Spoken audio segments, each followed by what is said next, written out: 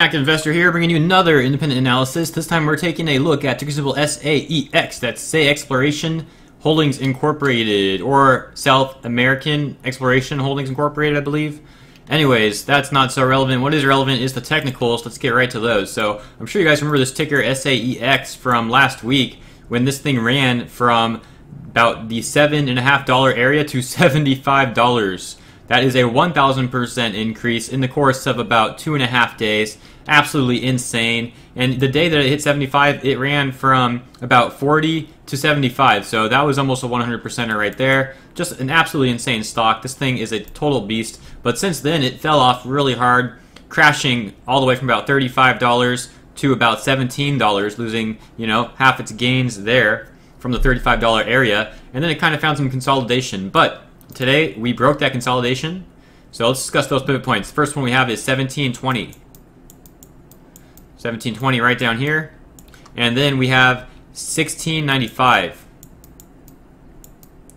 right here. So this stock was just kind of hovering around here for the last few days since it ran and consolidated after that big decrease. And then midday, a bunch of volume out of nowhere, and this thing just, boom, soared right up. The bids stacked up, everything went really well, and it made some higher lows on the chart before falling off once again. Now the reason for that, if you look over here, you can see the volume, those blue bars, all the volume basically staircase mode down.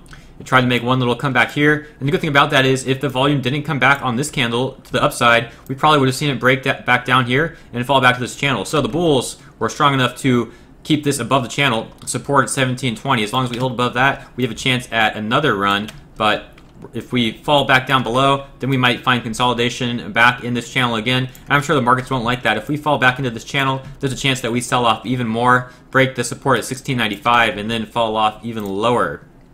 But for now, we are above 1720, so let's see if that holds. The averages are not entirely bullish, but they're not entirely bearish. Right now, they're about neutral. The bull setup would be purple, green, yellow, but we have green, purple, yellow. So both averages are above the yellow 50-period average, which is good. But at the same time, the 20 is above 13, which is also not great. So we want to see these curve back around and have that 20 get below the 13. So it's 13, 20, 50. But for now, that's not the case. We'll have to see what it does tomorrow. And as you guys have seen on multiple occasions now, when the volume comes in on the stock, it can absolutely skyrocket. RSI is oversold, so let's take a look at those oversold points. Went oversold over here on that red candle. Previous oversold point from overbought right here. So major increase on the oversold areas. But then at the same time, we are also now breaking out of oversold. We just need that slow average to break up as well. And let's take a look at where we are breaking up from oversold on this area. So boom, right there. So once again, this is a little bit of a better indicator, seeing where we were breaking up from oversold. And once again, it is a higher spot. So definitely going to be on the watch list for tomorrow, but it is a bit of a risky play. You can see these candles had some major extension.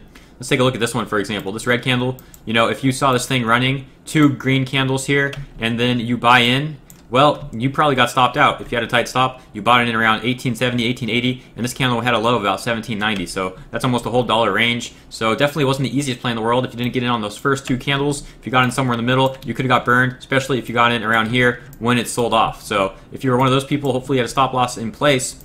Otherwise, you probably got burned all the way back down to 17.5, 1720 area, and that would be no good at all. But we'll see what it does tomorrow. It might make a recovery. Just keep an eye out for that volume. That's all I have to say about this ticker for now, and I hope you guys enjoyed this video. If you did, please like or subscribe, or both. That's cool too, and you're more than welcome to join us in our chat at activeinvestors.net. We'll see you there.